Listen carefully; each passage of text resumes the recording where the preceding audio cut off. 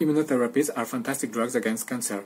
However, they still fail for too many people. We don't even know for which people these immunotherapies work. At Muri.com you'll find a series of videos where I introduce you to two of the best ways to predict immunotherapy results, IMPRES and TIDE. In particular, I will show you how these predictions use RNA sequencing.